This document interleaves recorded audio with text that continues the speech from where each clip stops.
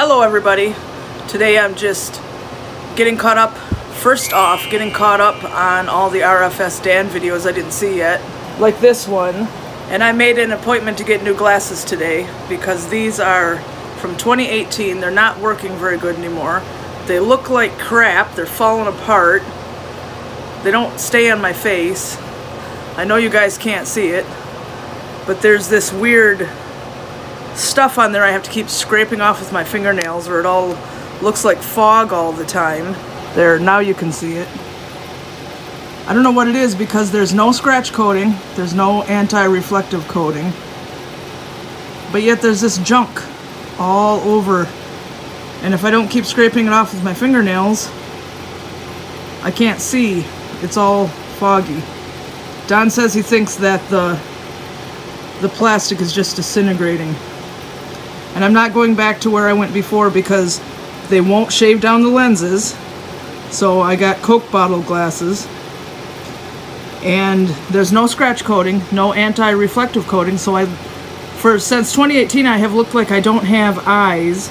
And since these are not shaved off, I look like I have teeny little eyeballs in my head. And these were crappy frames in the first place. They don't even match. The bows don't match with the glasses. And that's because they told me, the eye doctor's office told me that the only pair of glasses they had that my insurance would pay for would be these, but there was a bow broken off. So I think, they said they could send them in and they would replace the bow. Well, I think they replaced both of them and now they just don't match. These glasses are green. The bows are blue. Kind of like what did you say? Check this shit out? Yeah. What's that? Shit off from that fucking flap that dude was, that the Chevy technician was talking about. Boy, you're so excited you're shaking. Yeah. Look at that. So you think now maybe the evap sensor problem will go away? I'm hoping that dude's right, because look at all that carbon on that flap. He said just a little bit of carbon, he said, can cause that to act up. Yeah, he bought carburetor cleaner so that he could clean that up. But yeah, it's covered in, the damn flap is just drenched in this shit.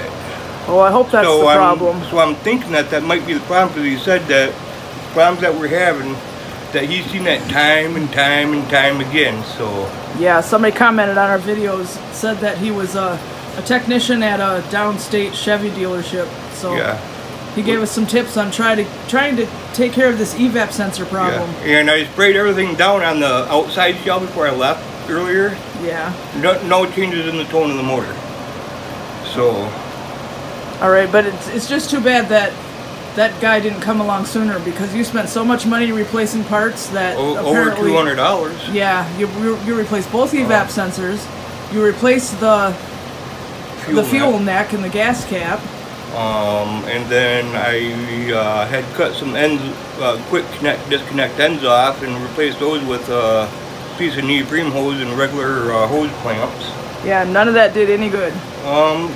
Well, by changing the fuel filter, I noticed it does run a little better, so.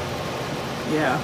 The fuel filter did have to get changed because that was just packed right full of stuff. Oh yeah, the fuel filter too. Yeah. But anyway, you interrupted me mid-clip and I didn't get to finish what I was saying. No, I was just excited. Oh, well, alright then. That I'm hoping that this is the problem. Yeah. I'm hoping. So anyway,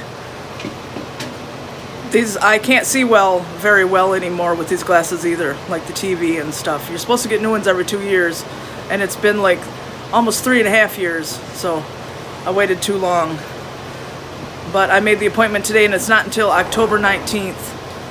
But I'm not using any kind of insurance, I'm just paying cash, because when you use insurance you don't get the basics. They don't shave down your lenses, you have very limited frames to choose from, and the ones that they do have are garbage, like these things.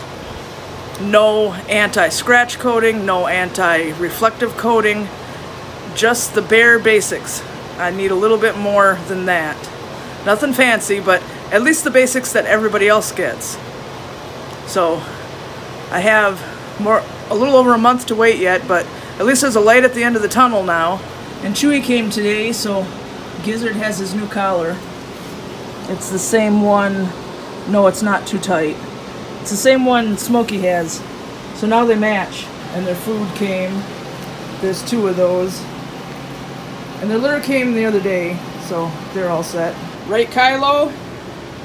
All your guys' stuff is here. And it's been raining on and off. Again, sunny, raining, sunny, raining.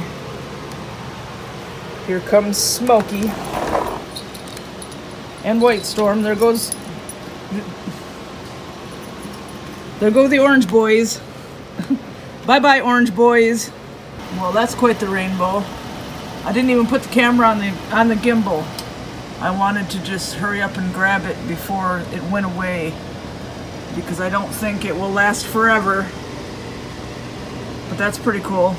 It started raining a little bit and then the sun came out, and there we go, a double rainbow all across the sky. Dinner tonight is side pork and tater tots. This is all spiced up with salt, pepper, onion, and garlic, and it's waiting to go in the oven. I have not had side pork since 1989 or 1990, and I don't think Don has ever had it. It's not bacon. It's not cured. Normally it's much, much bigger, but we got this from Tom's Market, and it's like little tiny baby ones, but it'll make a good dinner. Are you looking forward to dinner? Sure.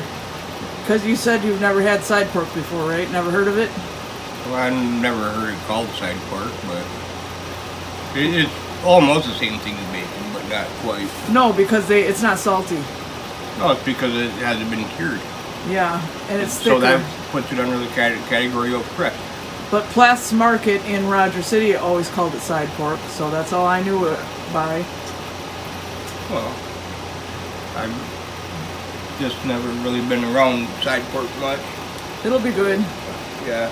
So anyway, it is 8:15 at night. We always just eat really, really late for some reason. But we will be going to see the Richard Crane Memorial Truck Show Parade of Lights in Mackinac City on September 18th. So that's really cool. Look forward to that. And otherwise, I don't know. But so we're going to go ahead and say goodnight, and we hope you enjoyed the video and that you like, comment, subscribe, and that you're having a good night. Say goodnight. Say good morning. And we'll see you next time.